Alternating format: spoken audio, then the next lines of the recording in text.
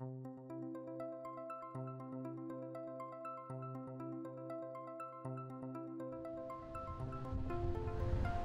Professor Geoffrey Pilkington, Professor of Cellular and Molecular Neuro-Oncology at the University of Portsmouth. We're here outside the St Michael's building of the university, which houses the School of Pharmacy and Biomedical Sciences. And it also houses my Brain Tumour Research laboratories, which is one of the first dedicated brain tumour laboratories in the United Kingdom.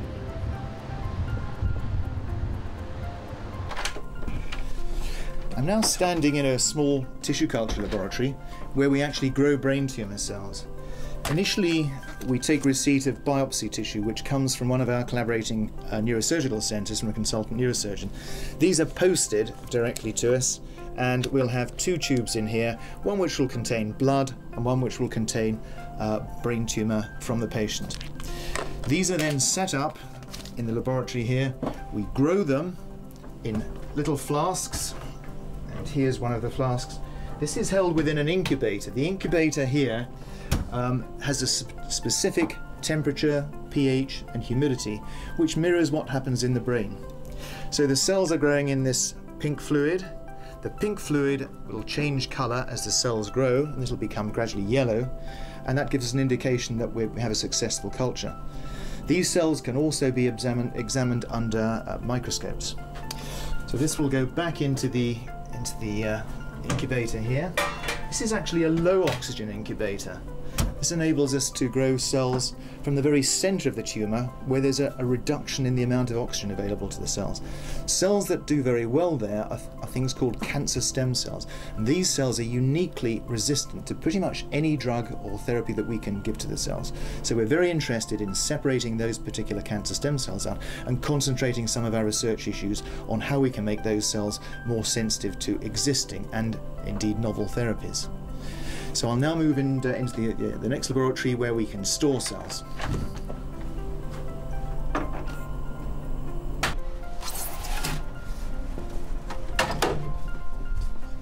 This is a large flask which contains a substance known as liquid nitrogen, which enables us to freeze cells for long periods of time. So once we've got cells from a brain tumour biopsy growing in the laboratory, we're then able to put this into very small tubes and freeze it in liquid nitrogen. We can then store the cells for long periods of time, and we can then take those cells out at any given time, regrow them in the laboratory, and therefore get data from experiments from brain tumour patients from many, many years. So these cells, many of them go back 20 or 30 years.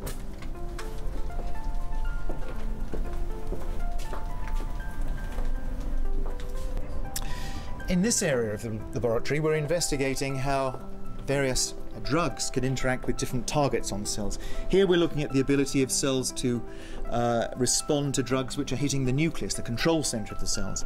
On this side, we're more interested in little rugby ball-like structures which are embedded in the cell called the mitochondria. These create the energy for the cell. And both of those provide valid targets through which we can selectively kill cancer cells. So moving on to the rest of the laboratory here. This is a high-resolution microscope which is powered by lasers, and it gives fluorescence images, coloured images, in this case of brain tumour cells. What we can see here are two cells on the screen there. The blue centres are the nuclei, the control centres. The little red dots and the little green dots represent different molecules on the cell surface. These work very cooperatively together in determining how cells move into the brain. So it's the underlying mechanism involved in how brain tumour cells can gain entry to various regions of the brain. Here we have a microscope which has an incubator built around it. This enables us to grow cells and keep them under the appropriate conditions over long periods of time, mainly 3 days, that sort of period of time. And we're able to take pictures of these cells at 10-minute intervals. So what happens is the microscope will go around, take a picture, one well, and then move on and on and on progressively for 3 days. And then we can find out about a number of different events. We can work out the speed of movement of cells. We can work out how far a cell travels before it undergoes cell division. We can also examine what happens to the two daughter cells after that division. Do they continue in the same direction, or do they go off in different directions? And we can also look at the effects of drugs. How do these cells die? By what mechanism do the cells die?